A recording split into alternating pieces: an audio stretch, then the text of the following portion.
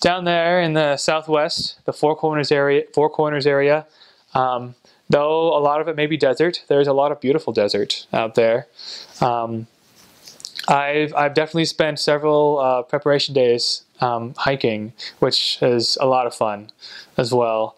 There was one unfortunate P-Day when, as a zone, a lot of us missionaries were getting together to visit Mesa Verde, which is up in Colorado near Durango. And so I was in that zone. I was in Pagosa Springs at the time, which is near Durango. So really excited to go to Mesa Verde, but it was I never got to see it because it was too snowy. The roads are too slippery, and so because it was too dangerous to go further, we made other plans instead. Played often basketball is involved on P days as well. So like that.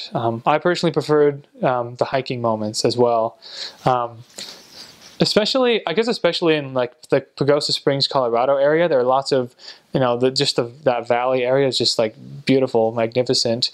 There's a place called Chimney Rock near Pagosa Springs, Colorado. So there's a hiking trail up there, and that was a lot of fun. And me and my companion going up there and then running down the trail.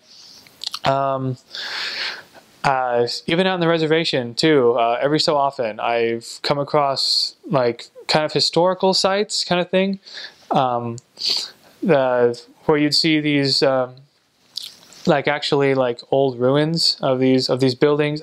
What is it, I can't remember if it was pueblos. Unfortunately, I forgot the name of the people of the ancient civilization that was in the area. But yeah, just these buildings that were built of a lot of flat rocks on top of each other. So kind of exploring those was really cool, a lot of fun. And I do remember when I was in Flagstaff. I don't think Flagstaff's in the mission anymore right now, but there was a trail down underground called the lava tubes. So it's just kind of these tunnels that were created by lava channels thousands of years ago. So there's definitely a lot of hiking opportunities as well. Also, Holbrook, Arizona, there's a petrified forest as well. Holbrook, that area is very well known for petrified forest, petrified wood. I guess also near Holbrook, Arizona is Winslow, Arizona. There's a song, a country song, "Standing in a Corner in Winslow, Arizona," or something like that, "Taking It Easy," something like that. I think it's sung by the Eagles. And it's a statue of the lead singer standing on a corner in Winslow, Arizona. So funny little monument there. Just in general, throughout the whole area, there are so many, gift shops as well. That's a popular place to go on P-Days.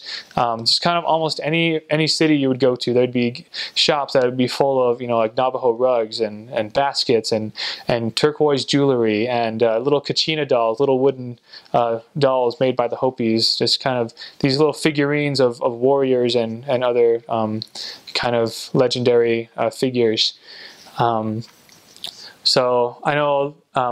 I was always fascinated looking at all the rings, the bracelets, and the watches, and just kind of and the pottery as well, and just all this fine craftsmanship of the people down there in the area.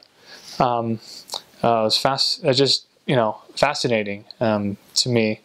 So I would definitely recommend spending preparation days, looking at those gift shops and just kind of checking them out and just admiring the craftsmanship. Buying some if you want to. I didn't really buy much. I was just happy to look at them. And I do remember, bolo ties, kind of the ties with like a rock or a stone or a silver kind of thing with just a couple of strings. I never really noticed that those existed until my mission. So just seeing a lot of those in gift shops and seeing a lot of people wear them too. So yeah, lots of really fascinating things about just the culture in the area.